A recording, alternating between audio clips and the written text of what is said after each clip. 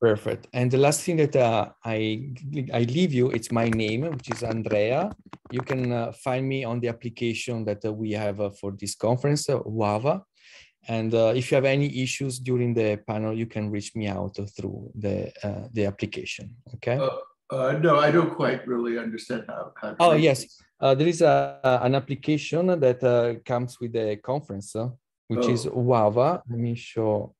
It should be all of us are on this application, and you can reach me out here on the basically on your application on your phone or on your computer. Phone. Okay. Right. Before you go, could we hear from Paula just to hear if the audio is working? Paula, could you like say something at random? Paula? Is she frozen? Is she frozen or is she? Yeah, so yeah, it's fine. Yeah. Could you like speak a little bit? It keeps freezing on me. Yeah. What? Yes. Can you hear me now? Okay. But yeah, the connection keeps going in and out. So I see. Well, I guess we'll just have to try to make do. That seems not too bad actually. Okay, are we ready to go, everybody? Okay, so enjoy your conference, your panel, and if you need me, so you know how to reach me. Okay, I will jump in okay, just to be sure that I have you. Okay, thank you. I don't really know how to reach you, but hopefully I won't need to. I love the glass of wine, by the way. Thank you so much. Bye-bye. All right, well, here we are. Paula, is Paula here? Has Paula disappeared? Oh, no. She's frozen, I think. Yeah, okay. I think we might have, Paula, I think we might have problems with your internet connection. Let's just see, I guess. And let's hope for the best, my fallback strategy of everything. Okay, thank you all for being here. It's delightful to see you all on what's, I guess, a mid-morning for me here in Southern California. I'm going to introduce our four distinguished speakers, and then we will begin. Paula Hayes is an instructor at the University of Memphis. She writes both poetry and poetry criticism. Her works include the book, which I recommend, Robert Lowell and the Confessional Voice. That's Peter Lang, 2013. Her poetry has been published in a variety of online and print journals. Our second speaker is Philip McGowan, coming to us from Belfast. Philip is president of the European Association for American Studies. He teaches American literature at Queen's University in Belfast. His books include American Carnival, Seeing and Reading American Culture, Prager, 2001, and Anne Sexton and Middle Generation Poetry, that's Prager, 2004. He's recently published an article, Elizabeth Bishop and Modernism, in Angus Cleghorn and Jonathan Ellis's collection, Elizabeth Bishop in Context.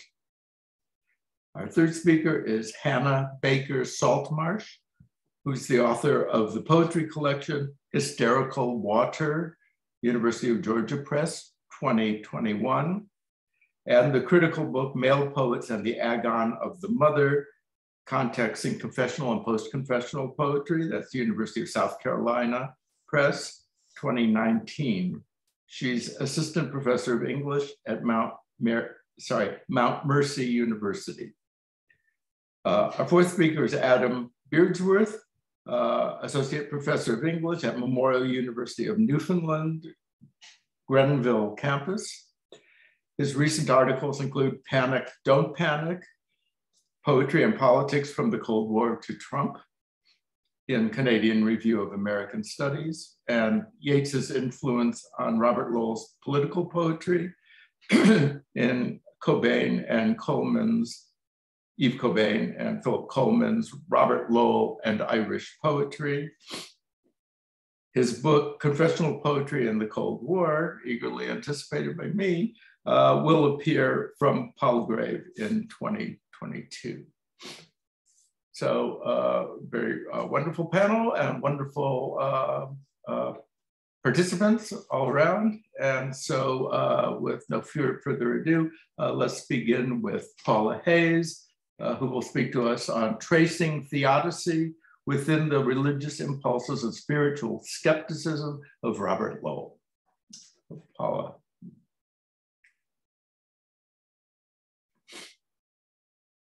Paula may be frozen.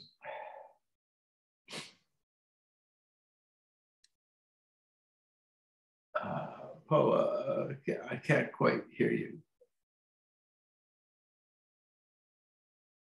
Paula, are you there? Can you hear me now? It's freezing like every few seconds. Yeah, I can hear you right now. Okay, good. But it keeps doing that. It's showing the connection is weak. So hope for the best. I missed what you said just prior. I heard the introductions and then it froze after that. I'm sorry, I couldn't really understand that sentence. I was saying that I heard the introductions and then right after that it froze. Oh. Yeah. Yeah. Okay, well, why don't you do what you think best and maybe get your best sentences in early, because it seems like you may be going in and out. Good luck. Okay, am I presenting first because yeah, you are. Okay. Would you rather go later? You need some time to work on your connection? If I can get a better connection. Okay, but why don't we do that? And so we'll come back to Paula, and thanks, Paula, and looking forward to hearing your paper. And for now, we'll move on to my co-host, Philip McGowan. Oh, Philip, I can hear you. No, I'm fine. I'm good. Okay, I'm going to share my screen. So I hope this doesn't collapse everything for Paula, but it might. Slideshow. Okay, can everyone see that? Is that okay? Yes. Yeah, okay. So I'm going to be talking today about Elizabeth Bishop's poem, In the Waiting Room. I'm sure you all know it very well. I think the thing, this is in no way final, okay? So this is going to be the equivalent of me throwing a few ideas up in the air and just see where they land. But there's something about this poem that I keep coming back to, and I keep thinking there's something that she's trying to tell us more than just the story that is unraveling within this poem about going to the dentist waiting room, being with her aunt Consuelo, and then sort of coming into consciousness as a nearly 7-year-old girl. I'm going to play just that bit on the screen. I'm going to play Bishop reading that. Let's hope this works. In Worcester, Massachusetts, I went with Aunt Consuelo to keep her dentist appointment and sat and waited for her in the dentist's waiting room. It was winter, got dark early. The waiting room was full of grown-up people, arctics and overcoats, lamps and magazines. My aunt was inside what seemed like a long time. And while I waited, I read the National Geographic. I could read and carefully studied the photographs. The inside of the volcano, black and full of ashes. Then it was spilling over in rivulets of fire. Now, I know you're all familiar with this poem, I'm guessing that, so I'm going to jump ahead with a few ideas in it. The standard readings of this poem are a girl coming into consciousness, the metaphor of the volcano perhaps as a kind of latent or dormant sexuality that breaks out in the world, and that once she realizes her own identity as a young female, when she sees the pictures in the National Geographic, she faints. Then she comes back into it, and she's back in Worcester, Massachusetts at the end of the poem. Now, this was first published in the New Yorker in July 1971, and Lowell did note in letter to Bishop that it's the nearest thing you've written to a short story in verse. And I think there is a story, or actually multiple stories within this poem that people haven't necessarily cottoned on to. Now, I might be totally wrong, but I'm going on a hunch on this one, so come with me. I've long been intrigued by this poem and its navigation, its articulation of this child coming into selfhood, of her recognition of gender identity and sexuality's latent potentiality. And psychoanalytic readings focus on the adult bishop and her return to Worcester, Massachusetts to write this poem from the point of view of a child. And you know, one of the things this poem circulates and pivots around this idea of the unlikely nature, how unlikely it is that we are related to anyone, how unlikely, how did I come to be here, like them, like her aunt. And this sort of unlikeliness, and Bishop stating that, separated out with a dash and then with the ellipsis, how unlikely. So what the rest of this talk is going to be is possibly unlikely, but maybe perfectly unlikely for what Bishop might be doing in this poem. Nothing stranger could ever happen. This poem is a poem of return and a poem of internality in the waiting room, in Worcester, Massachusetts, in the dentist's waiting room. My aunt was inside what seemed like a long time, the inside of a volcano. And then at the end of the poem, then I was back in it. The war was on. Outside in Worcester, Massachusetts. So she repeats that phrase, and that's like, that has set off a clang in my head about the repetition of that phrase in Worcester, Massachusetts, bookending the poem. And that sense of the outside in has allowed psychoanalytic readings of this poem in terms of, you know, Freudian thoughts about childhood, or even Jungian thoughts about childhood development. And that's where I kind of want to take a lot of what I'm interested in here. This poem is a kind of, it's an overflow of interiors, or as Ashbery would say in Self-Portrait in a Convex Mirror, a magma of interiors. The more you look at it, the more internalized and internal it becomes. It's a poem about repetition and return. In Worcester, Massachusetts. Then I was back in it, outside, in Worcester, Massachusetts, keeping that repetition going and that sort of eternal return, perhaps, that might be interesting. Now, big things are important here. There's a sort of passing mention of the war, but the war is vitally important as a kind of temporal coordinate. The war was on. And she just leaves that there. I want to come back to that in a second. But thinking about Worcester, Massachusetts got me thinking, why does she keep telling us that it's in Worcester, Massachusetts? What's in Worcester, Massachusetts that's so important apart from this dentist's waiting room and her Aunt Consuelo, or Aunt Florence as it was in real life? Now we know the Bishop was raised partly in Worcester, Massachusetts by her aunt after she had a kind of nomadic, difficult childhood. So that's important. That sort of point of origin, point of genesis maybe. But thinking about Worcester, Massachusetts in a slightly wider frame, well, the only place that Freud and Jung spoke publicly in the United States in their tour in 1909 was in Clark University, which is in Worcester, Massachusetts. Now, that might be a coincidence. I think it might be, but it might not be a coincidence. Freud delivered 5 lectures while he was here or there. I'm not there. So anyway, he's delivered 5 lectures, one on infantile sexuality, another on transference. And Carl Gustav Jung also gave 3 lectures. One in particular about child psychology, and particularly based on female child psychology.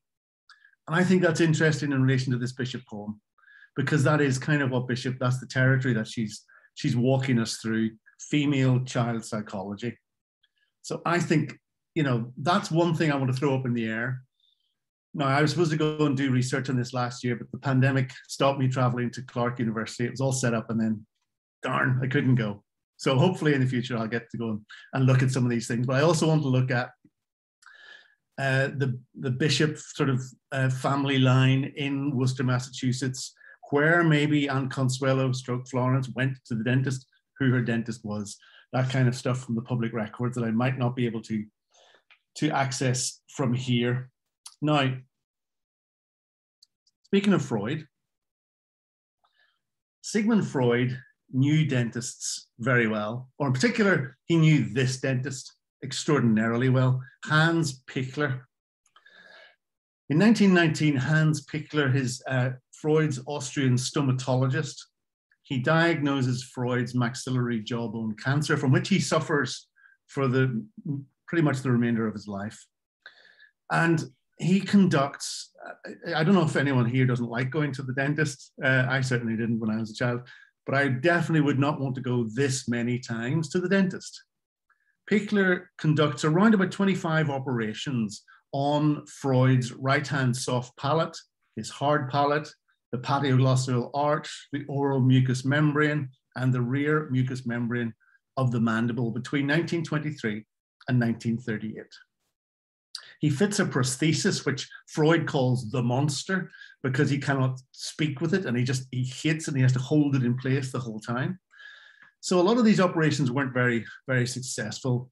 Freud has to return to Pichler's surgery 143 times in the 2 years, 1923-24, a further 122 times between 1926 and 1928, and another 94 times in the year 1932 alone. That's a lot of visits to the dentist, which is, worrying for Freud, obviously.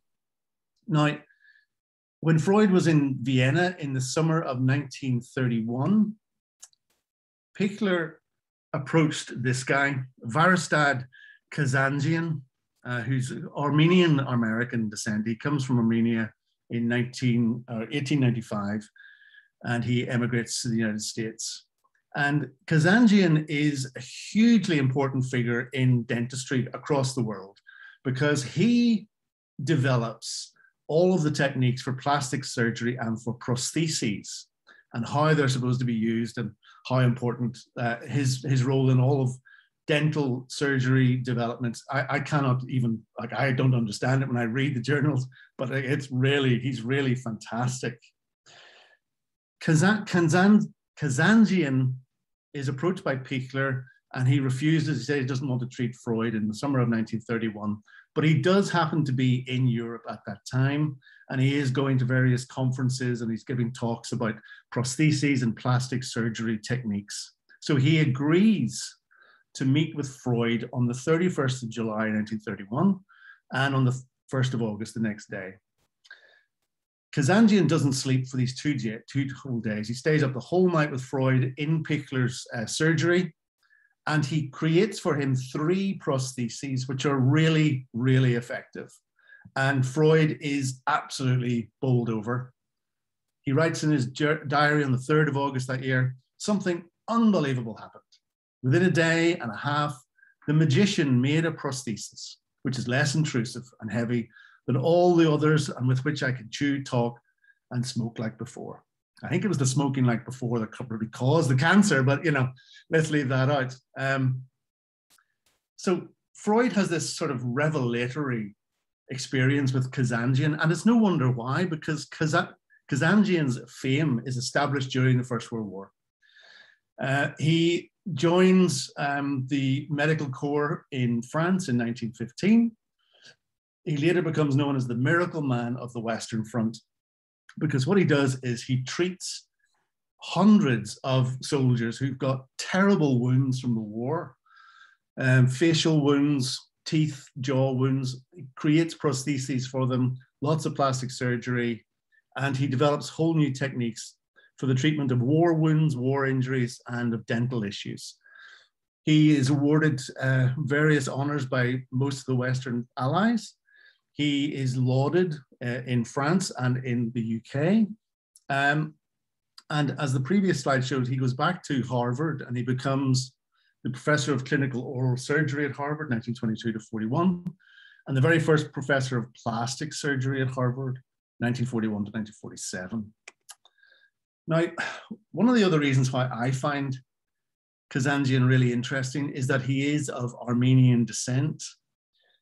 He grows up, first of all, in sort of the Turkish Ottoman borders of Armenia, but then flees to France in 1895 and then to America later that year. And of all places, and how unlikely it might be, Kazanjian lives or lived in Worcester, Massachusetts. That's where he sets up shop. That's the first place he has a practice. It is very unlikely. Perhaps Bishop is just playing with the notions of things. But I think in this poem about going to the dentists, I think this poem about female child psychology, which could connect obviously to Freud and to Jung, given that Freud has all of these dental issues, and the man who is the miracle man of the Western Front, for whom the war was so important, for whom the war was on, that he is the person who comes from Worcester, Massachusetts as well.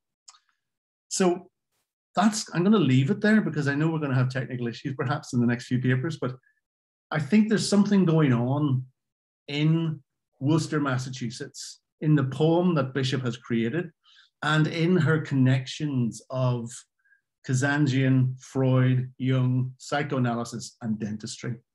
And I'll leave it there. Well, thank you very much. Really a new way to think about the poem, which I'm going to have to begin to think about now. Really appreciate that, Phil. Okay, let's just move on, and we'll save the questions and the discussion for the end of the hour. I'm going to check in with Paula and see what she thinks. What do you think, Paula? Do you think you're ready to go? Or?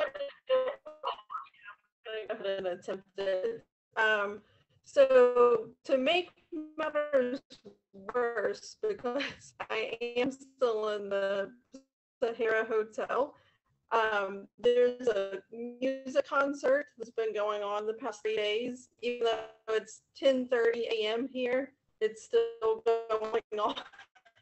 We're started again for today. So, and it's pretty loud behind me. So, in addition to the, we'll see how this goes. Okay. So I was looking at the question of theodicy within Lowell's work, and I'm going to start off by kind of giving an overview of the problem of theodicy and a couple of the major models that have been used to approach that, and then from there look at how Lowell addresses this question, if he does at all. If I start to go over, just cut me off. I scaled this down a bit to meet the time frame, but I think it may still be a little lengthy. So I will go ahead and start with it. Kenneth Surin defines theodicy in this very straightforward manner. Quote, theodicy in its classical form requires the adherent of a theistic faith to reconcile the existence of an omnipotent, omniscient, and morally perfect God with the existence of evil. While there have been countless versions of how to resolve this seemingly inherent contradiction, one of the most interesting solutions was provided historically by the philosopher Leibniz. Here I'll refer to Henry Sherman's beautifully put explanation of how Leibniz constructs his solution. In his theodicy, Leibniz gives a paradigm example of what I'm calling a strong theodicy. He argues that the perfection of God's nature entails that he create the best. It follows, I think, that this actual world is the best possible world. Since the world God has in fact actualized contains evil, Leibniz argues that every evil, no matter how insignificant or horrendous, which the actual world contains, is a necessary condition for its being the best possible world. Remove even one insignificant evil, and the resulting world will be a different world, and it will be less than the best. Thus, God's reason for permitting evil is his desire to create the best. God, Leibniz argues, even has an obligation to permit the best. I chose this paraphrase by Sherman of Leibniz's theology or theological rendering of theodicy because Leibniz represents one of the more extreme versions of how to reconcile the problem of dualism, of a good God with a sometimes not so good and possibly even evil world. To state that God must permit evil to exist in order for the best possible world to come into existence, but not come into existence in some futuristic version of perfection, but rather to exist now in this form as already the best possible version of itself, seems to be a rather extreme or radical assertion when we pause and consider just how low the depths of evil can go. It also raises other questions such as, what about ontological evil? What Sherman means by strong theodicy, this use of the term strong is clearer when he contrasts it against what he terms as weak theodicy, which he explains as a conception of God's power that entails that there is no best that God can do. Thus, according to the weak theodicist, for any possible world that God is able to actualize, there will always be a better possible world that which God is able to actualize. Given this view of divine power, it's not possible for God to have a morally sufficient reason for permitting the evils which occur. In the first version following Leibniz, that of a strong theodicy, God has a justifiable reason for permitting evil because it's already the best possible world. And this seems to present a kind of resolution to the problem of why evil is permitted. In the second version of theodicy, the weak theodicy, God holds no justifiable moral reason for allowing evil, and thus God's own sense of morality is put on trial, and that too becomes obviously problematic. Or for some, it may hold no qualms with putting God on trial for a presupposed moral justification or lack thereof. You may notice that thus far I've stayed upon the word evil, and I've not used the word suffering. But if I were to introduce the word suffering into the equation, what then would change in how theodicy is viewed and talked about, if anything were to change at all? In fact, quite often when theodicy is written about or the topics broached in some form, the words evil and suffering are often used interchangeably in the dialogue, and yet the words clearly are not the same. If we turn to another version of theodicy, that of the theologian John Hick, then we find that the word suffering is more frequently interjected into the conversation. And in fact, it could be argued that the word suffering functions as a main focal point in John Hick's theological answer to the problem of theodicy. As Mark Scott pointed out, John Hick transformed the shape of thinking about theodicy in contemporary philosophical theology with his conception of the world as a value of soul making. Suffering, he argues, enables our development as spiritually and morally mature persons. Without suffering, we could not cultivate virtue and character.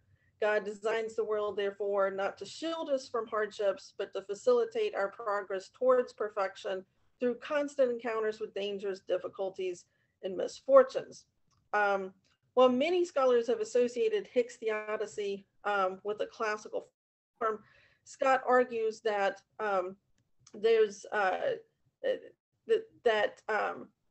Hick actually diverges from Augustine's view of evil. And I'll just kind of skip here for the sake of time and briefly kind of state that difference. So in the Augustine theodicy, one is not moving toward a state of perfection through suffering. But with John Hick's version, with this idea of value and the making of the soul, one is moving toward a new state of perfection, and it takes suffering in order to reach that. So for the sake of time here, I'm going to move to the part about Lowell. So if we were to hold, let me go back. So within all these forms of theodicy, this brings us to a question about where, if at all, in the Poetics of Robert Lowell, does Lowell himself confront the problem of theodicy? And maybe there should even be a question asked prior to this, that of why does a poet, someone who's not a theologian or a philosopher, not a secular philosopher nor a religious philosopher, even care to include theodicy in his poetics? I suppose one retort could be, well, why not? Why shouldn't a poet speak of theodicy and theology? But still, it seems to stand out as a question of why Lowell would want to bring the problem of theodicy into his poetics, again, if he does at all. So if we were to hold Lowell up to a poet like T.S. Eliot, whose religious sentiments are much clearer to discern theologically, it is, after all, not hard to follow the Augustinian lines that are so apparent in Eliot, for example, in Four Quartets, that we perhaps say that while Eliot is a poet theologian, Lowell is probably more classifiable as a poet skeptic, but the kind of skeptic that never shakes loose his puritanical New England past and doesn't seem to entirely want to shake loose from them either. There's also, of course, Lowell's brief flirtation and his moment of conversion to Catholicism, and then subsequently his turning away from Catholicism. But even Lowell's plunge toward the secular never feels entirely secular. Suffering and evil both are present in Lowell's poems. The suffering often takes one of two forms. It's either a psychological form of suffering through discussion of mental illness, or that of physicality and carnal natures of suffering within the body itself, or exhibited, really, I guess we could pose the third one, exhibited throughout history. It may not always be the poet's own body that his poems observe in a condition of suffering. For example, if we were to look at poems such as at Bible House, we see how the poem demonstrates 6 deep-seated aspects of Lowell's religious poetry prior to life studies. We find in the poem At a Bible House, hypocrisy, revolt, institutional religion as artifice, genealogy, moral and metaphysicalism, and unification. The elements of hypocrisy, it starts out with, at a Bible house where smoking is forbidden by the prophet's law, I saw you weary, bedridden, gone in the kidneys, raw onions and a louse, twitched on the sheet floor. Palsy if you at night, God-rooted, hard. You spoke whistling gristle words, half inaudible to us, of raw-boned birds migrating from the smoke of cities, of a gull perched on the redwood, thrusting short all-shaped hues. 300 feet of love where the Pacific heaves the taproot, wise above man's wisdom, squeezed from 1,000 years standing. It is all a moment. The trees grow earthward, no good, nor evil, hopes nor fears, repulsion nor desire, earth, water, air, or fire will serve to stay the fall. The elements of hypocrisy the poem represent are obvious. The law, presumably sanctioned by divine authority, is really nothing more than a social moray, a health restriction at best. While the Mennonite has upheld the divine law of not smoking, the poem is ambiguous enough to imply that he's indulged in heavy bouts of drinking, perhaps causing the kidneys to shut down. Nonetheless, a degree of rebellion or revolt exists in the Mennonite, just as the propensity to rebel against some code, restriction, or law exists in some point in time for every individual. One divine law cannot cover another law, and thus the system of giving and keeping the prophet's law goes on and on. The fact that the law is a prophet's law gives it some sense of divine authority, but it also points to its being unnatural. It's the law of the Mennonite community, so it's the community's own law unto itself. The affinity Lowell felt in connection, though, to the problem of theodicy, what theologians attempt to reconcile the nature of evil and its ontology is alongside that of a benevolent deity in the soul's ontology, is a theme that we find running in the first collections of his poems prior to Life Studies.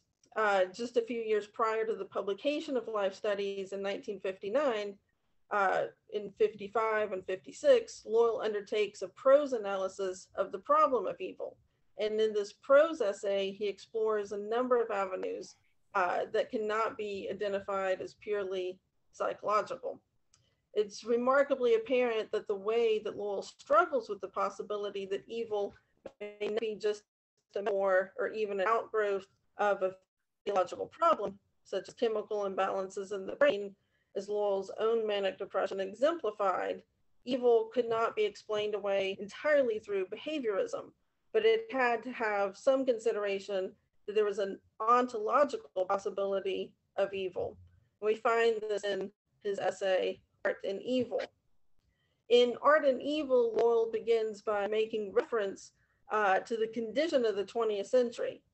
Describes history as earthly, and the effect of 2 world wars, the onslaught of the Cold War, the material consequences of that, saying that the Earth's surface seems to have sagged and cracked.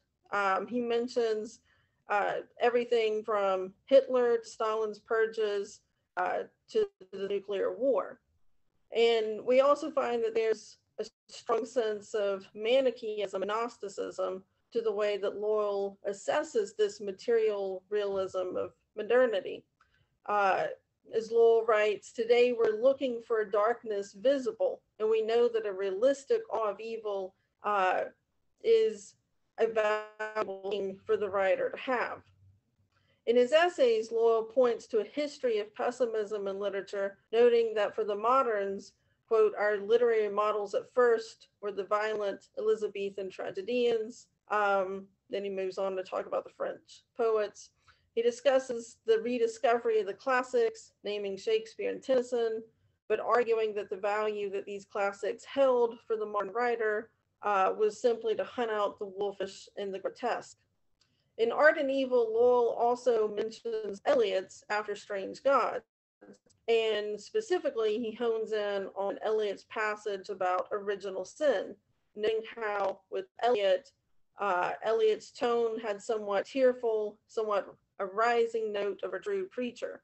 The passage After Strange Gods is a rather famous one in which Eliot declares that evil exists with a capital E, and it can enter into any arena of human thought, even including literature. And for Eliot, calling evil synonymous with the doctrine of original sin. And then in turn, naming original sin as a very real and tremendous thing. Lowell's response to Eliot's literary doctrine of original sin is captured in Art and Evil. And there, Lowell calls that into question. So if original sin had lost its zeal for the modern writer, according to Lowell, then what was the cause of evil and how could the modern writer seek to explain it? So Lowell moves away from an Augustinian definition of evil as resulting from original sin and privation, but Lowell is not willing to give up the hunt for there being some explanation for it, and perhaps even one still somewhat rooted in a theological perspective.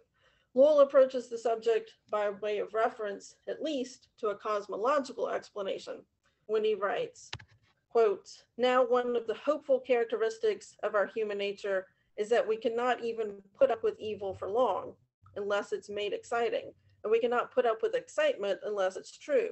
All parties agree on this, but from there on, the approach is either classical or romantic. The romantic approach is that man is the victim of the gods. This is on the whole the question of Greek classical drama, a position which the imagination will never quite disown.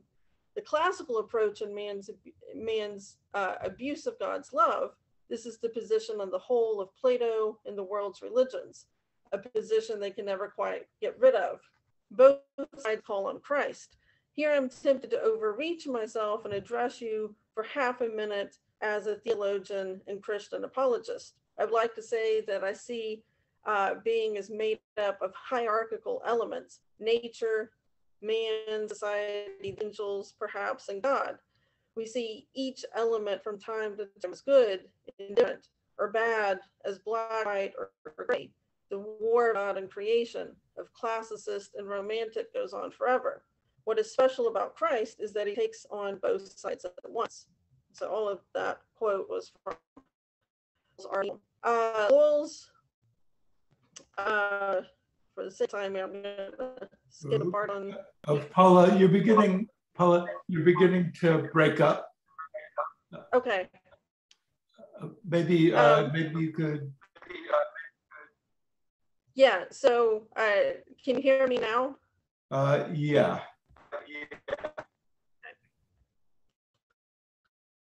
Well, Okay, so let me just kind of, yes. So because I am breaking up a bit, let me just summarize kind of the end of this.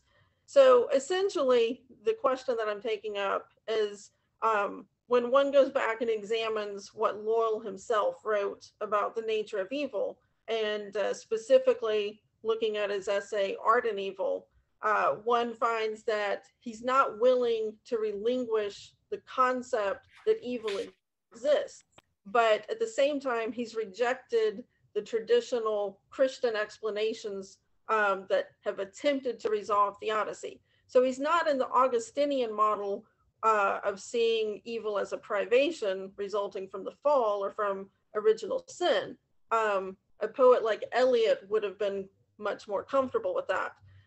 But neither is Lowell adopting a more modern view, such as a process theology like John Hicks, with the idea that evil results in some type of suffering that leads to purification of the soul, that leads to virtue, that leads to growth, that leads the soul closer to God. So he's rejected kind of the two big theological solutions found to theodicy. And that leaves him basically in the position of a skeptic, where then the question is just left open to some extent. And he's rather in this no man's land of how then does one reconcile the existence of evil and suffering without turning to any of these explanations. And I'm not sure that he actually ever resolves it, but it becomes this ongoing question for him that I think fuels a lot of what's there behind the poetry. And so the religious skepticism is there prior to life studies. And then from life studies onward, it's more of a psychological examination, but neither approaches seem to be entirely satisfactory to him. So for the sake of time, I'll leave it there. And then if there are any questions at the end. Thank you. Great. Well, thank you very much, Paula. Very, very interesting indeed. Our next speaker is Hannah Baker Saltmarsh, who's going to be talking on Bullshit Eloquence, the autobiography of Elizabeth Hardwick by Robert Lowell. Hannah, the floor is yours. Thank you. I'm going to read the first 7 or so pages from a longer piece. I think it gets into the main argument and kind of sets it up, although it doesn't use all my evidence. Bullshit Eloquence, the autobiography of Elizabeth Hardwick by Robert Lowell. Gertrude Stein whimsically inserts herself into her strangely titled The Autobiography of Alice B. Toklas, comprised of the supposed dictations of Stein's romantic partner. James Merrill received the Pulitzer Prize for versifying seance transcriptions that he and his partner, David Jackson, created, though one man's the poet, the other a presence. Robert Lowell credits the writer Elizabeth Hardwick, his former wife, as his collaborating muse, from whose intense letters he quoted and misquoted without consent. However, the resulting book, The Dolphin, and the Pulitzer it won were simply what the male poet's own hand did at Hardwick's expense. This essay departs radically from the 20th century American penchant for writers who simply play with language, anyone's, for any effect, under the guises of speaking as or speaking for another, such that Robert Lowell said to a creative writing workshop, "You can say anything in a poem if you place it properly." Lowell erred in appropriating the epistolary voice of the literary critic, novelist, and co-founder of the New York Review of Books, Hardwick, who was Lowell's second wife and ex-wife at the time Lowell composed The Dolphin. In the volume, Lowell doctored the private letters of Hardwick. Troubling the fictitious nature of the Lizzie character, Lowell represented and poeticized source material from Hardwick's transatlantic letters and phone calls during the couple's most tumultuous period from the summer of 1970 to 1972. Nearly as soon as Lowell left his family in New York for a poetry fellowship in England, he began an affair with Lady Caroline Blackwood. Hardwick and Lowell wrote their way through their feelings, histories, and eventual divorce. As lifelong writers of letters, and out of necessity, on either side of the Atlantic, they had to break up, yearn for each other, communicate about their daughter Harriet, and discuss nearly everything by letter. Thus, the Hardwick letters, which Lowell co-opts, appear to document a dissolving literary marriage the way dental records connect name and corpse. But the letter poems are Lowellized. That Lowell, who uses the Hardwick letters to shape his own grand narrative, is a famous mid-career confessional poet on the cusp of divorcing the letter writer cannot be overstated. I hope to illuminate the wild imbalance between the poet's power to tell his story and the object or other's pain of being the story. The Dolphin titillates readers not only with the open coffin of Lowell's open book, but with the open coffin of Hardwick's textual corpus aired to the public, 102 private letters and postcards, plus others that are lost. Lowell cast Lizzie in the book as a comically desperate, emotionally abusive, dramatic foil to Blackwood, whom he would have a child with and marry. Though Stanley Kunitz objected to the intimately cruel and monstrously heartless use of Hardwick's voice in The Dolphin, and other prominent poets such as Tom Gunn, Donald Hall, W.H. Auden, Elizabeth Bishop, and Adrienne Rich voiced similar critiques, Lowell nonetheless won the Pulitzer Prize. When Hardwick read the book and the flood of criticism in the summer of 1973, she was on the brink of suicide and wrote to Bishop that the book has hurt me as much as anything in my life. Defending Lowell's book by sifting out moral socio-political concerns is no longer a tenable solution to a crucial yet understudied quandary of confessional poetry. How has male privilege and artistic agency perpetuated the historic dispossession from women of their own life stories? Saskia Hamilton, who recently edited the collection of Lowell Hardwick letters from the Dolphin period, frames key moral and aesthetic questions. Quote, central to Lowell and Hardwick's exchange of letters in the 1970s and to the work they made during this period is a debate about the limits of art, what moral and artistic license artists have to make use of their lives as material, end quote. From the advent of confessional poetry, writing about the self easily blurred into the subject matter of intimate others. However, Frank Bodart's quip, "You can't be married to a writer and not expect to end up in their work," isn't grand permission. And Jeffrey Myers doesn't speak for every reader in wagering that most think Lowell's art was worth Hardwick's anguish. Although at times Lowell attempted to wear the voices of marginalized others, he was barely beginning during the long stretch of second wave feminism to grasp the commonplace ways in which he benefited from co-opting Hardwick's story. I concur with Adrienne Rich that Lowell's bullshit eloquence in The Dolphin versifies and fictionalizes a woman and attempts to reduce or dominate her. I concur with Elizabeth Bishop, who told Lowell in angst-ridden italics, art just isn't worth that much. Bishop clarified it was a question of not only exploitation or consent, but also a question of authenticity, since Lowell revised Hardwick's words. Ultimately, Lowell disregarded Hardwick's emotional property, Hardwick's rights to her own privacy and pain. Hardwick, ever the literary critic, schooled the publisher Richard Giroux, contextualizing Lowell's appropriation, quote, "I know of no other instance in literature where a person is exploited in a supposedly creative act under his own name in his own lifetime," end quote. Lowell perpetuated many wrong impressions in the book and omitted major narrative threads, including Hardwick's willingness to divorce and amicability. Harriet Lowell recalls her mother's happiness and literary vibrancy during her parents' divorce. None of this liberation comes through in Lowell's poems, which simply travesty Hardwick's experience. Rereading Lowell and Hardwick now in 2021, in the wake of Me Too, Black Lives Matter, and Own Stories, Rich's iconic American Poetry Review article of 1973 gains new resonance. Rich lambasted Lowell for the aggrandized and merciless masculinity in the book, an exemplar of the dead-end destructiveness that masculine privilege has built for itself into all institutions. Nick Halpern's observation, "Today we are obsessed not with marriage so much as with malignant male narcissists and male sociopaths," situates a newfound interest in the Hardwick Lowell letters, confessional poetry, and the nexus with authorial agency. As Toni Morrison has noted, otherness that remains free of categories of worth or rank are difficult to come by. Master narratives stick, which is why Chimamanda Ngozi Adichie argues that usurping another person or a people's story is perpetual dispossession. Quote, power is the ability not just to tell the story of another person, but to make it the definitive story of that person, end quote.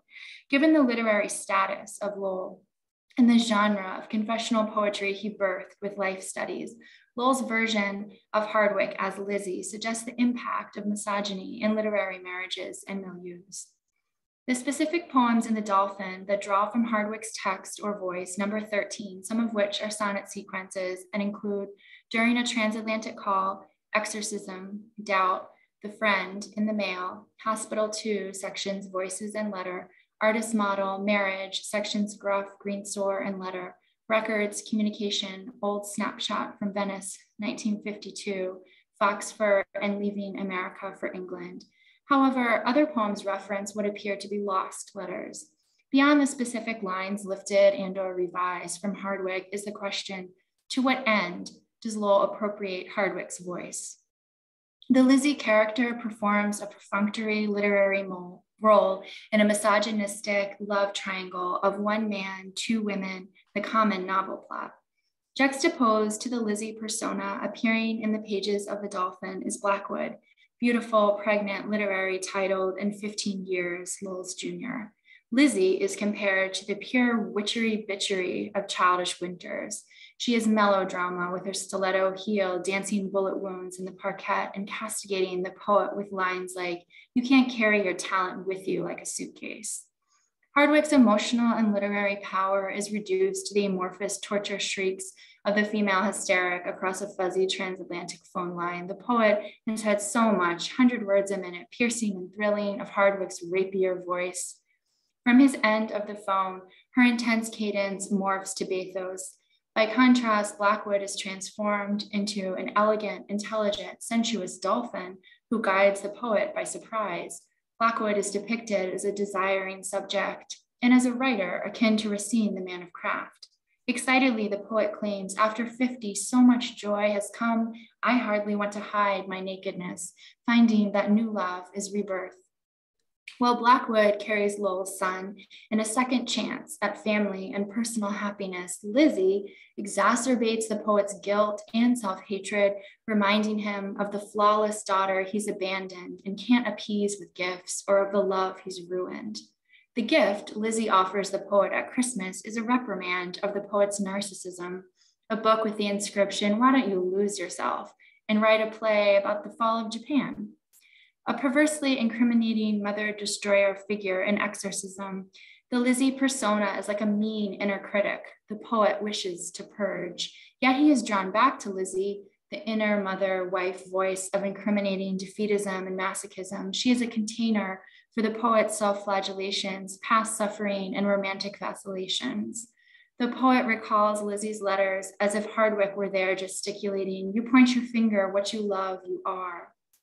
Lizzie indicates that the poet will be changed for the worse by Blackwood. Morally, he would be corrupted, she thought, by a selfish, alcoholic, depressed aristocrat who solves her problems by having more babies. The poem, however, ironically suggests that in the arms of Lizzie, the poet would do even worse, diminished to a child, yelled at by his righteous mother. Hardwick's letters culminate in a nefarious, visceral presence, bridal fury, showing white teeth, parading an invisible link mail. Several poems changed Hardwick's meaning in ways that indicate Lowell's misuse of poetic power. For example, in a letter, Hardwick states, I don't entirely wish you well, far from it, of course, but leads the paragraph off with, dearest, do take care. Nothing is worth destroying yourself, and wishes him good luck, happiness, and what he wants. She implies that almost all of her wants the best for him, though some small part of her is embittered and doesn't entirely want the best for him. In Marriage, Lowell writes, words of a moment's menace stay for life, not that I wish you entirely well, far from it. In this version, Lizzie hopes that Lowell is not completely well, possibly even suffering. The emphasis makes Lizzie look ruthless, vapid, like a soap opera character who wants to look hotter, happier than her ex, and heartless, as if she's relishing Schadenfreude. In another poem, Lowell inserts a rude, so what? into Hardwick's letter text and removes the nuances of subject matter and context. You say I wrote H isn't interested in the thing happening to you now, so what? In the letter Lowell references, Hardwick explains that teenagers generally aren't that interested in their parents, implying that Harriet doesn't say much about her father's new marriage or child, and then mentions that Adrienne Rich says her kids don't talk to her about their father who committed suicide. Later in the letter, Hardwick clarifies that she does talk lovingly about him to Harriet and is no longer bitter, but agrees with Lowell that his trip to visit them for a brief time isn't worth his exhaustion. The poem Records comes closest to portraying empathy for Hardwick and Harriet because we see Lizzie saying she'd rather deal with the difficult truths than be lied to, that she prefers the poet's heartbreaking letters to his unreal ones that string her along.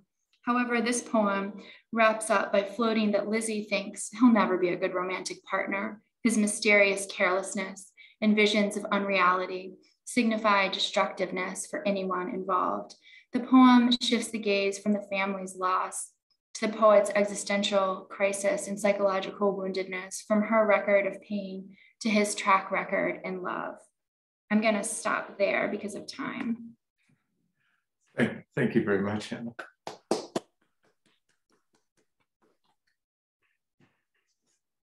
Okay, let's hear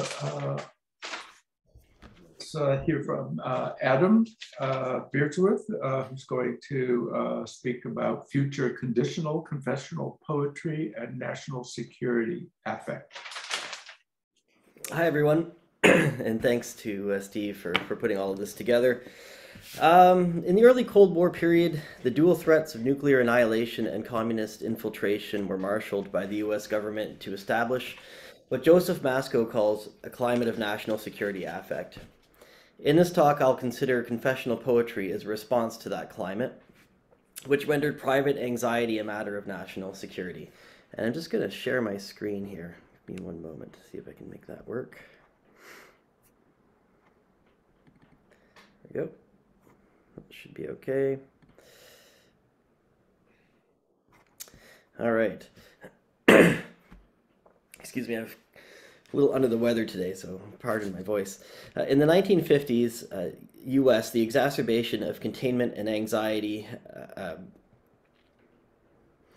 were frequently found in the same rhetorical packages.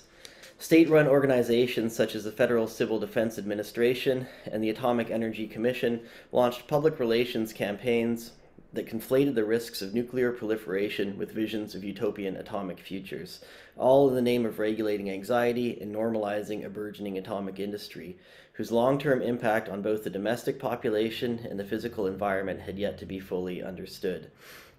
This uncertain political climate by no means went unprotested by poets.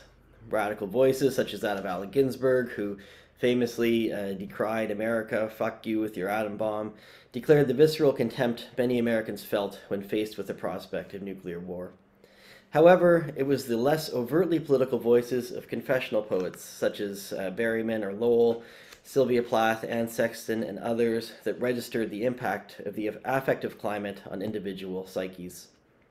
Filled with suspicion, surveillance, hysteria, and witch hunts, the early Cold War placed alarming pressures on U.S. citizens. For poets such as Lowell and Berryman, who I'll focus on in this talk, the confessional mode not only helped keep their work below the radar of state surveillance, it also allowed them to expose a link between private anxiety and suffering and the politics of the future conditional, where disaster looms perpetually on the horizon. Anxiety has been a powerful and pervasive tool in the United States' political arsenal, at least since the early Cold War. The antecedents of today's anxiety-inducing media spectacles, from Fox News to Shark Week or pharmaceutical advertisements to self-help sensations, have roots in the naturalizing campaigns of the Atomic Energy Commission and civil defense. These Cold War campaigns were deployed to contain the profound uncertainty born in tandem with the United States' development of atomic and later hydrogen bombs, and to control fears of communist invasion. While the threat of nuclear war was real, it also provided an unprecedented political opportunity, one where fear of an uncertain future could be packaged, marketed, and regulated as a means of managing domestic populations. The origin of American affective politics can be traced to a National Security Council policy document submitted to then-President Harry Truman in 1950.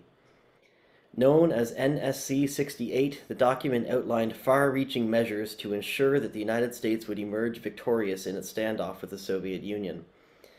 While the document was extensive, it suggested in part that American citizens could be mobilized against the Soviet menace if the government were to foster a climate of fear and uncertainty. As Joseph Masco contends, after the presentation of NSC 68, the White House recognized that, quote, nuclear fear was to be not only the basis of American military power, but also a means of installing a new normative reality in the United States, one that could consolidate political power at the federal level by reaching into the internal lives of citizens. In other words, for those living in an era where fear manifests itself as a political ontology, threat is not just media hysteria, it is a felt quality, independent of any particular instance of itself, as Brian Masumi says. So from the early Cold War period forward, as Masco contends, the U.S. has drawn on the destructive capacities of nuclear weapons to focus social energies, unlock resources, and build things by using nuclear fear as a coordinating principle for U.S. institutions, citizen-state relations, and geopolitics alike. As such, national security affect is, quote, a special kind of collective experience, one that is central to enabling the technological and administrative capacities of the security state, where infrastructures, affective, imaginative, and material are linked in the production of American power, creating an unprecedented global projection of American fears and desires in the name of existential defense. So confessional poetry has seldom been seen as responsive to political turmoil. For instance, in the New American Poetry of Engagement, Ann Keniston and Jeffrey Gray's 2012 anthology of 21st century political poetry, the editors somewhat ironically employ Lowell's late poem Epilogue as their epigraph. In that poem, Lowell laments how difficult it is, as a witness to history, to simply, quote, say what happened. According to Keniston and Gray, this question was, quote, promoted by Lowell, by what Lowell saw, as the direction of his own poetry. At the end of his career, he worried that his poems had become not the work of imagination and technique, but rather mere snapshots, lurid, rapid, garish, grouped, heightened from life, yet paralyzed by fact, end quote. For Keniston and Gray, the, quote, contradictory obligations of truth-telling, the need both to keep faith with what has occurred and to transform or transcend it, end quote, is ultimately compromised by Lowell's indebtedness to the confessional mode. As they write in their introduction, American poems after the mid-century, while reacting against the erudition and difficulty of the modernists, did so in a way that turned even more emphatically away from the political. The confessional poetry of Robert Lowell, Sylvia Plath, Anne Sexton, and others was explicitly and candidly personal, end quote. So what Keniston and Gray are perhaps missing here is that Lowell's inability to transcend snapshots of lurid and garish American life is in fact the enactment of a struggle that is at once personal and political, where an individual's fight to voice meaningful critiques of pervasive, often insidious, and frequently naturalized ideological forces. By examining the self in its Cold War context, Lowell, along with several other confessional poets, attempts to understand the relationship between personal wounds and the perpetual trauma of a politics based at once on threat and containment of that threat. The anxiety produced by national security affect is what poets such as Berryman and Lowell most overtly register in their works. Modeled on Whitman's Song of Myself, Berryman's 385-poem opus, The Dream Songs, takes to heart Whitman's notion that poetry must radiate from both body and soul. Like Whitman, Berryman sees the poet as arbiter of affective relations insofar as affect can be understood as a gradient of bodily capacity, a supplemental incrementalism of ever-modulating force relations that rises and falls not only along various rhythms and modalities of encounter, but also through the troughs and sieves of sensation and sensibility. And I'm taking that from Seaworth and Gregg's Introduction to the Affect Studies reader. So whereas Whitman's affective registers tended towards feelings of optimism and democratic potential, Berryman's dream songs register the anxiety or conflict or panic or doubt of the early nuclear age. As he famously proclaims in Song 366, these songs are not meant to be understood, you understand, they are only meant to terrify and comfort. And this tension between terror and comfort evokes the poles of national security affect that pit the individual between the domestic comforts of Cold War containment and the ever-present possibility of disaster that was sold as a likely outcome of a failure to conform to the emergent neoliberal discourses of the US. So this feeling of being pitted between anxiety and containment recurs in many dream songs. Song 8, for example, features Henry lying prostrate on an examination bench while nameless agents physically dismantle him. Even as these agents, as Berryman writes, quote, weakened all his eyes and stuck burning thumbs into his ears and shook his hand like a notch, end quote, the weather outside always remains, quote, very fine over the course of the interrogation. The contrast between the fine weather outside and the persecution inside for Berryman evokes the contrast between political containment and the personal suffering produced by affective politics.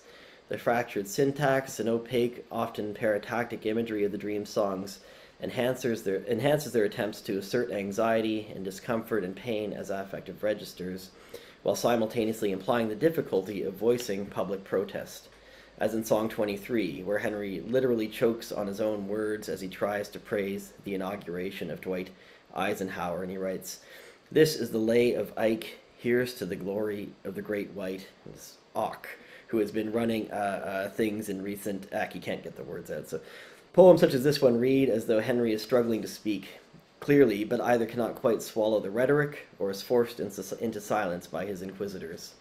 His language, in other words, fails to adequately register the affective states produced by events that are at once traumatic and repressive. And this is especially the case in one of Berryman's few poems that addresses nuclear brinksmanship directly.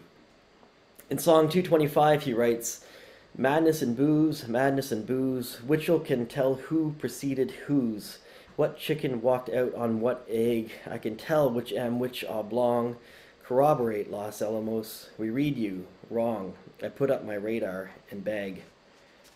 So in this typically chaotic stanza, Berryman asks Los Alamos to corroborate for him whether madness leads to alcoholism or vice versa. The invocation of Los Alamos appears to implicate the home of the Manhattan Project and birthplace of the atomic bomb within this otherwise bizarre chicken versus egg query. Los Alamos, in other words, answers in Berryman's frenetic imagination, which came first because it's the traumatic source of anxiety that led to the breakdown, whether initially psychological or alcoholic.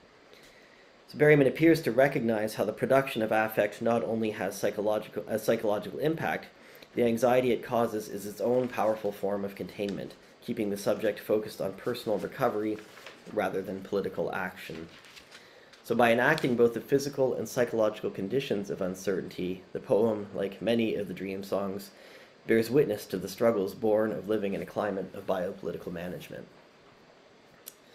Lowell wrote of the psychological impact of national security affect in somewhat more straightforward terms. In poems such as Fall 1961, for instance, he describes the estrangement he feels as a subject during a time of nuclear anxiety. The poem reads, all autumn the chafe and jar of nuclear war, we have talked our extinction to death, I swim like a minnow behind my studio window. Too powerless to shatter the glass that contains him, Lowell's minnow swims aimlessly as it waits to be preyed upon. The image of the minnow as a sort of nervous bait fish separated from its school implies that Lowell is not alone in his anxiety. Indeed, if the state, as Lowell says, is a diver under a glass bell, then the minnows are the powerless subjects contained within its perimeter. So this feeling of helplessness registers as a complaint against the state's desire to contain and render docile political dissent. It suggests Lowell's understanding that fear of impending catastrophe both conditions an atmosphere of docility and licenses preemptive political action, leaving Lowell feeling helpless and anxious, which he makes clear in the poem's assertion that a father's no shield for his child. Other Lowell poems, including several that do not speak directly to the political situation, still position the speaker as a subject struggling against a biopolitical regime. Like Berryman, many of these poems convey scenes of physical or psychological wounding. In famous poems such as Skunk Hour, for instance, Lowell's speaker, unable to locate himself in post-war consumer culture, hears his, quote, ill spirit sob in each blood cell, as if my hand were at its throat. In Waking in the Blue, he contemplates his own shaky future as it grows familiar in the pinched indigenous faces of these thoroughbred mental cases. As in his conclusion to Home After 3 Months Away, where he laments that cured, he is frizzled, stale, and small, Lowell's early Cold War poems contemplate the fraught relationship between affective management and American individualism. So by highlighting his own fear, confusion, and sense of being contained like a minnow, Lowell not only articulates his own nuclear weariness, he takes that notion a step farther by suggesting that being caught between fear and the promise of a bright atomic future is a politicized means of managing subjects on the level of affect. For Lowell, it's not simply the spirit that is ill, rather the season's ill too, suggesting a correlation between sick selves and a sick culture. His psychological and institutional metaphors suggest not only that the uncertainty generated by a politics of threat has impacted his identity, but that the path to psychological health is an institutional one aimed at remaking his fractured self in more compliant terms. In July in Washington, from For the Union Dead, Lowell explicitly suggests that this compliance is not willful. Rather, it registers on the level of affective management. The poem sounds like a lament for the lack of leadership in Washington, while ironically acknowledging that, quote, we cannot name their names or number their dates, circle on circle, like rings on a tree. Here, Lowell seems to be playing on the Cold War imperative demanded by agencies such as the House Un-American Activities Committee, that true Americans will name those who they suspect of unpatriotic activity or affiliation. By refusing to name the names of America's political elite, Lowell implies that openly criticizing his own government could open him up to charges of unpatriotic behavior. So just to kind of wrap up quickly in the interest of time, I'll say that for confessional poets such as Berryman and Lowell, identifying affective politics in an era of surveillance meant showing the impact of a politics of promise and panic on American subjects, instead of decrying overtly the injustice of political institutions, as poets perhaps like Ginsberg or Corso or Levertov or others did. So while not always outwardly political, their work testifies to the trauma of living beneath the specter of nuclear destruction. Thanks. Thank you very much.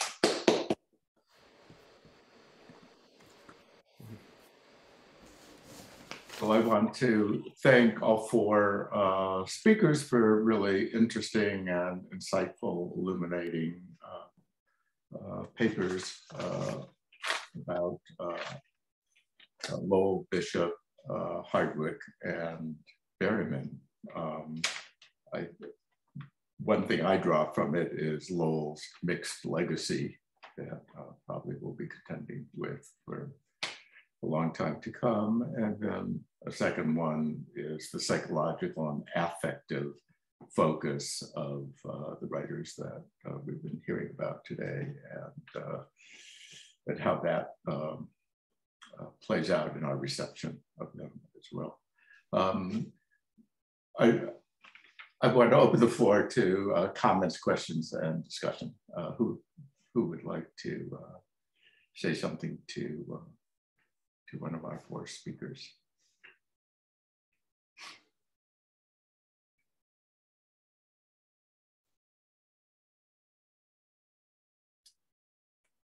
Oh, okay, Adam, go ahead.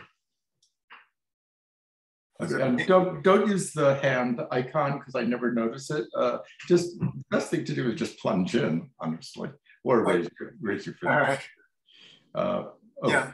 Oh, okay. I thought Adam wanted to say something. No. Okay, yeah, sure. Yeah, sure. I've got just these were great. Philip, just more of a comment or just a quick question. I was just thinking about the repetition and return cycle in Bishop's poem that you pointed out. Do you think she's playing at all with Freud's Fort Da here, the kind of, the gone there game that of loss of the parents and of control of the parents? I don't know if that's relevant, but perhaps it speaks to the connections you're looking for here. Yeah, I think she is. And as Marcel pointed out to me in the sort of private chat, you know, Bishop knows her Freud. You know, she's not only does she know psychoanalysis because she's been through it, she's read all of Freud, she's read the biographies. So she, like, I always think the Bishop is playing with us a little bit. And, you know, we think we get her, but actually I think there's other layers where she wants us eventually to find ourselves. And I don't think we have yet. So I definitely think, yes, she's definitely doing that. And I just think, you know, the more you scratch the surface with Bishop, the more there is to find. You know, this is the same collection in the waiting room, is the same collection as the Moose. She spends 26 years putting that together. So, you know, there's a kind of that sort of thick kind of personal and political American histories that she builds into her poetry is immense. Yeah, it's really great. Thank you. Thanks, Adam. Thank you. And Frank, you say something. Yeah, thanks. I'd like to sort of pick up and borrow Adam's emphasis on affect and go up back to Hannah's talk and to the dolphin, but more in my own reading to it is the affect on me this summer, and reading the Saskia Hamilton edition, not simply of the poems. I'm not getting to the poems so much, but reading the letters themselves that are assembled. And I read that in a very concentrated way, starting every morning early, about 3 or 4, when I usually wake up to work, for as many hours as I could with one eye, because I have eye problems. And I found the poems, the letters immensely moving and giving a kind of closeness to Lowell and to Hardwick that I'd never had before. You know, it was really a sense of intimacy, which it is obviously in reading the 2 letters. And naturally, Lowell is an SOB.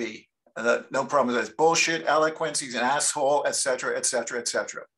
And incompetent and feckless and letting other people do things for himself and not replying when he should and about this. And Hardwick continually writing about, well, with this, can you get it back here? And I'll send you the letter and this and all that. He's absolutely helpless. So one can condemn Lowell from A to Z. Nevertheless, my responsiveness, just a personal, subjective one, was being extraordinarily moved by the whole sequence of letters, and enormous admiration for Hardwick. I mean, just this, just as much as one wants to say he's an asshole, she's incredible. If you want to psychoanalyze her as dependent, this or that or the other, okay.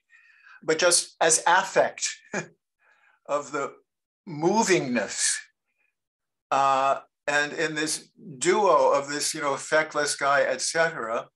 But it's also, you know, to use a corny word, a love story. And as he comically refers to it, 1 man and 2 women. So there's also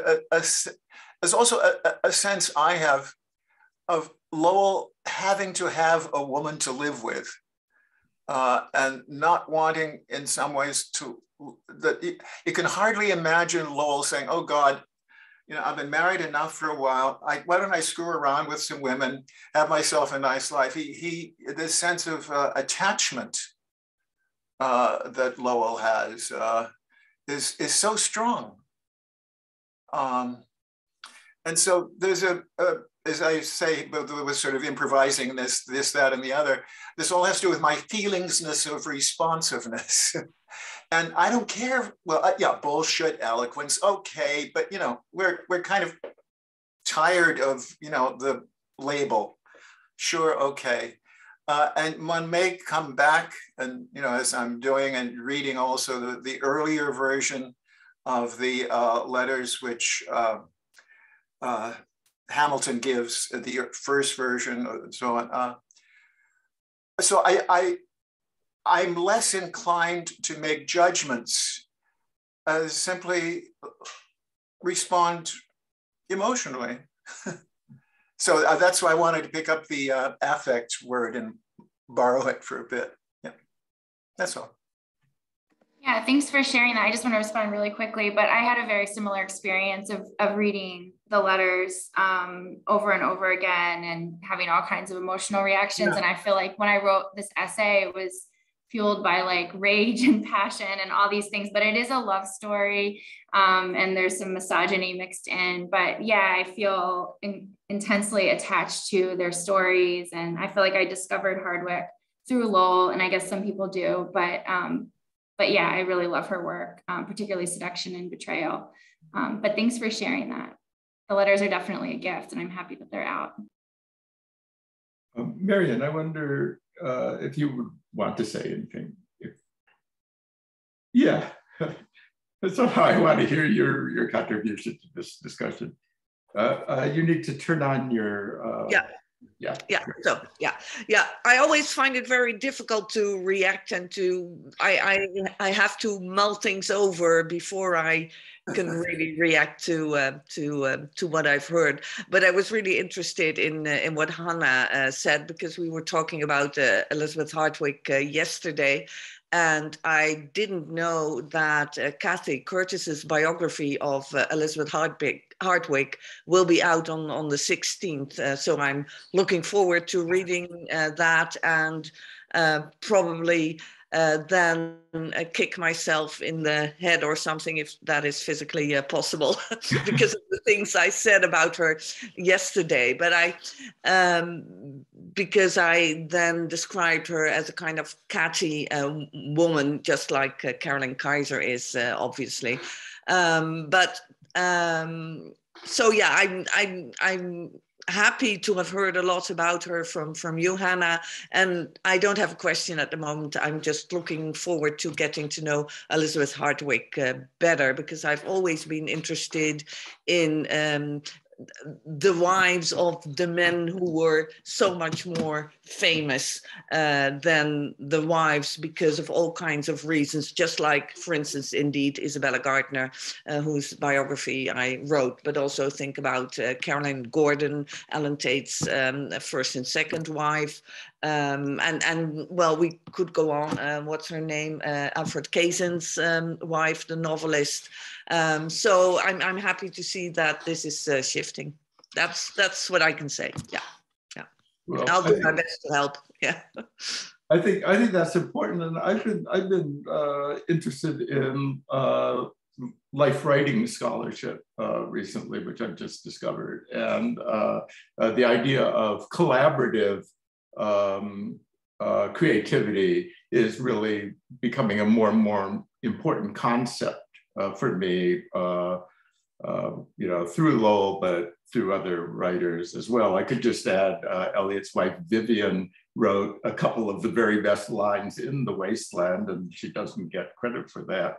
And I think that's a very common phenomenon, which my wife, Risa Axelrod, introduced me to that, decades and decades ago. Adam quoted, "Why not say what happened?" one of Lowell's most famous lines from one of his most famous poems. And of course, Elizabeth Hardwick said that to him, and he just appropriated it without a footnote or without acknowledgement in any way. And also, Adam also showed us we are like a lot of wild spiders crying together, but without tears, in fall 1961. And Lowell, in one of his maybe now lost interviews, but I saw it, attributed that line to Harriet. So the degree to which his daughter and his partner helped compose his oeuvre is significant. Another example is in the memoirs, which Greg Kosk and I are publishing next year. Elizabeth Hardwick thoroughly edited one of the memoirs, one of the chapters of his childhood memoir, maybe a second, I can't remember, but I'm remembering the one. And he adopted, I would say, maybe 60% of her suggestions and not 40%. And actually, I thought he adopted the ones that were stronger and left alone the ones that didn't work as well. But, and then there's somebody else's handwriting, also unidentified. It could be Robert Giroux, but Robert Giroux left Lowell's poetry completely alone. He destroyed the prose, but he had such respect for poetry, he didn't really touch it. So I don't think it probably was Robert Giroux's, some poet friend or other. So that's a collaborative work, and editors always play some kind of role in copy editors and other editors. So I don't know what that has to do with anything really, but it's just another context to. In terms of this whole thing sort of folding in together, I was astonished just now after Marion spoke. I sort of Googled Isabella Gardner, and I didn't realize that the opening sentence reads, born in Newton, Massachusetts, poet and actress Isabella Gardner was the cousin of poet Robert Lowell. And I had no idea that there would be a like at Marion, you spoke about Gardner yesterday, you just mentioned her, and here we are at a Lowell panel, and bingo. The only thing that was missing there was that it wasn't born in Worcester, Massachusetts. I suppose that would have been but that would have been asking too much for the cherry on top of the ice cream sundae. But still, that Gardner's linked with Lowell here seems perfectly appropriate to really what has been a wonderful panel. I just want to make sure I just say to everybody, thank you very much. And thank you, Steve, for putting this together. Oh, you're welcome. And I want to thank the four, well, thanks. But I want to thank the four speakers for really amazingly stimulating and interesting and illuminating papers. It's now 11:30, so those of you who need to go somewhere else, feel free, and God bless. But if people want to stick around for a little bit longer and continue our conversation, sure, let's do it. Anyone else want to say something? Yeah. If I could just say something briefly, Hannah, I really enjoyed your talk, and it's certainly important work right now and necessary work as well. And as I was kind of reading my own paper, I started thinking of the many, many instances in the Dream Songs, for instance, where Berryman uses his own relationships, his own wife, two second and third wives primarily, in often ways that are disparaging or inappropriate. And I wonder if you have any inclination, or if you've thought at all about looking for similar elements in other work by confessional poets. Yeah, thank you for the question. And I really enjoyed your paper so much. Thank you for sharing it. Yeah, I don't know. I think part of it is like, yes, the confessional poets were sort of opportunistic in using like their sexual lives and romantic lives in their poetry. But I also do think it says something about like the literary milieu and like society they're writing into, that was kind of juicy and like titillating. And so I got like really angry writing this particular essay, and I needed to pull back a little bit. But I do think it's not so much just the poets, but I think they are like products of their society. But I have, become more interested in like going back to Elizabeth Bishop and Adrienne Rich and kind of reading like from women poets of that time period and just kind of absorbing myself in their work. But you're right, like Berryman definitely does some of the same things. And of course, he and Lowell were famously rivals for attention and literary popularity. But thanks for that comment.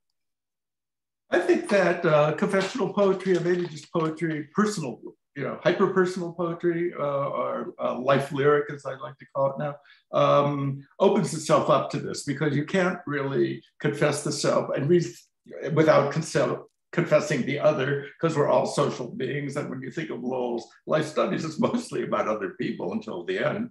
What I wanted to add to this is, it's William Carlos Williams used Marcia Nardi's language without her permission, and she was furious, and he was terrified that she was going to sue him. And to this, now Patterson, the copyright is to her as well as to William Carlos Williams, as it should be. And I think now Hardwick is getting, some sort of belated credit for her contributions, even though she didn't, it was a misuse. But still, there are her words in that poem wouldn't exist without her words. if I remember correctly, Elizabeth Bishop was worried that Helena Morley was going to sue her for increased royalties or something like that. And then Joan Gilling, the character in The Bell Jar, the person who claims to be or is the source for that character, successfully sued Sylvia Plath's estate for, for using her life story without permission. So I think this is a very wide, generic, and also temporal phenomenon, and a complex one too, though, there are lines to be drawn. And certainly Lowell in his mania crossed over it unforgivably. Anybody want to say anything more about that? Well, maybe I also have a question for Hannah, and I was wondering if you could perhaps also connect it to Kay Redfield Jamison's book Setting the River on Fire, which for me really sort of reshapes the whole biography of Robert Lowell, more as a person who suffered so much from his mental disposition. And I agree with a lot of things you say also about the stealing of the letters. But there's such a sadness in The Dolphin, and I totally agree also with Frank about just what the pervasive emotion that I have sort of from this whole history. It's just how incredibly sad it is, and tragic. And I was wondering if that mitigates the anger a little bit or not at all. Yeah, no, that's a good point. Yeah, that the Jameson sort of I don't know if I should call it a biography or what exactly it is, but you're right. Like, I think it's particularly sad to see how after the mania, when he's in his more depressive state, he then regrets everything he did, like during the mania. And so to kind of understand that the way that he suffered, and also the way that he, I guess, blamed himself or felt guilty over whatever he had done is deeply depressing. And then also it's also angering too, because I think he mixes his own like self-accusation with Hardwicke's voice in such a mean way, where Hardwicke sounds like she's inside the poet's psyche, like accusing him as like this mean inner critic. And so that feels problematic, almost like he's projecting his own self-hatred like onto her, not to over psychoanalyze, but I just did. Yeah, but that's really interesting. Yeah, there's a lot of really interesting work about Lowell, and that book in particular is definitely interesting. And it made me feel bad for Lowell, which I guess is a weird thing, but definitely, yeah. Thanks for bringing that up. Great, thanks. Maybe just to follow that up. Sorry, Hannah, we're all having a go at you or talking to you, but because in the Bishop letter to Lowell about the Dolphin, and she said it's taken weeks to write this. And she says, the poems affect me profoundly and immediately. So she uses, you go back to Adam's paper, she takes the term of affect, sticks it into the letter. But I think one of the things about Bishop is that she's so very careful, to put distances between herself and anything that could be deemed to be personal, or I always get stuck on the word confessional, and it rattles in my head because I just disagree with it so profoundly as a term, because Berryman did. The word doesn't mean anything, he says in his Paris Review interview. Even Rosenthal in 1967 dismisses the idea of the confessional. So I find using the confessional just as if it's a given. It's not a given. And I think Bishop, kind of the way she positions herself, because she knows that all of this is personal, but that art must have distance from the self, from selves, from the other selves, as Steve was talking earlier. Yeah, I think, there's something about how Bishop does it and refuses to do it the way Lowell did it, or Berryman. There's some hilarious entries in Bishop's journal and a letter to Anne Sexton, and then letters about Anne Sexton, where she's like, oh my God, I've got another letter from Anne Sexton. And Sexton famously sends Bishop a letter and then goes out again that night, having written another letter, and sends it to her and goes, sorry, I meant to send you this even longer letter. And Bishop was like, Jesus, this woman. So I think there is something about that sort of resisting the personal, the confessional. That I do think Berryman was trying to do that, even though he does load his poems with quite a lot of his own information. But, I think immediately jumping to the confessional is something to be careful about, but that the affective turn of that kind of poetry that Bishop recognizes, I think that's something she's doing in much sort of longer, darker, deeper ways, perhaps. I have a feeling that resistance to the confessional is at the heart of the confessional. And there's always this element in all of them of embarrassment and denial. So it's very, very complicated. I've given up fighting against, I've gone over to the other side. Because, romanticism doesn't tell you anything either, does it really? It doesn't tell me anything. No, maybe not. So the idea of a signifier cut off from the signified seems fine to me now, but that's just me. Okay. Anybody have anything else that they would really like to say? It's been really a stimulating session, and with 4 wonderful papers. And I had a quick question for Philip. So if the term confessional, like if that's thrown out and rejected, and I agree with Stephen, there was a great deal of pushback on that at the time, but would you give it another term, or what would you use to kind of create the I'd call them the middle generation, and it's a lot easier, and that sort of boxes off that time period. I wouldn't go confessional, like Sexton famously, the poem Unknown Girl in a Maternity Ward, she's interviewed about that. And she says, well, it wasn't true. It didn't happen to me, but it is the truth. It's a true thing that happens to people. So I think just call them the middle generation. It saves a lot of hassle for me.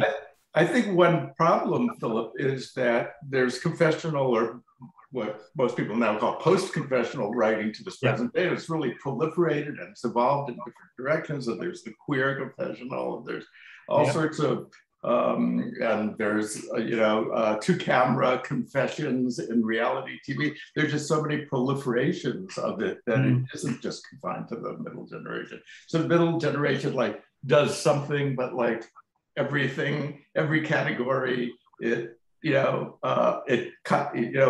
its own blindness as well as its own insight, I guess. Yeah, and I also, I agree. I also see poems like Formal Elegy by Berryman as a very public, political poem about Kennedy's assassination. Yeah. It's not that they only trawled their own private, personal pain for poetry. There's a whole world of stuff out there. And I think actually the fact that Berryman is talking about the nuclear threat, makes it much more of a public, political poetry than necessarily a personal one. Right. I think that's an inherent part of the confessional too, which the word confessional absolutely doesn't get at. But all the confessional poems that we care about have some kind of social implication beyond the simply personal. Absolutely. Yeah. Okay, I want to thank you all again so much for being here and for speaking, and see you next time, hopefully. Thanks, Steve, for doing this. Thank you, Steve, so much. Thank you all. Thank you. Thanks, everyone. Bye. Have a good day.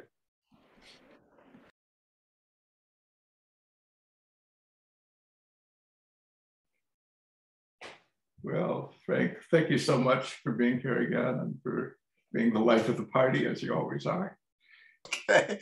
I'll say bye-bye for now. Yeah, take care. Okay, thanks a lot, Steve.